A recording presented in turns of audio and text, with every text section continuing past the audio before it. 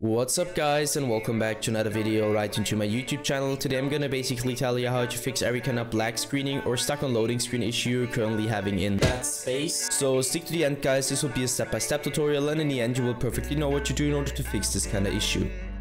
Before we start right into the video, I just want to let you guys know that I would really appreciate it if you would just leave a like, a comment or a subscription right into my YouTube channel. It would really make my day and help me out as a little YouTuber as I am.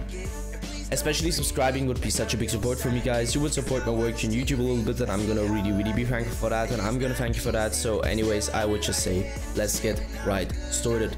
So the first step I would recommend doing for everybody, or the main step, is gonna be to navigate to the very bottom left corner of your screen, where you're gonna left click your Windows symbol, and use your Windows search function in order to find Windows Defender Firewall. So you're gonna type it in, and once this one pops up, I want you to click Windows Defender Firewall. Just simply hit enter or left click it.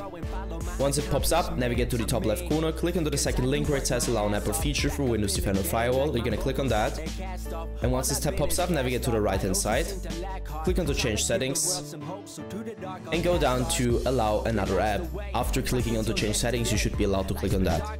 You hit that, hit browse once this window pops up, and now I can't really tell you where it's located, because when every single PC is located somewhere different, you need to search it for yourself. And once you found it, you're gonna hit open, and afterwards you're gonna hit add, and once you hit add, it should be it.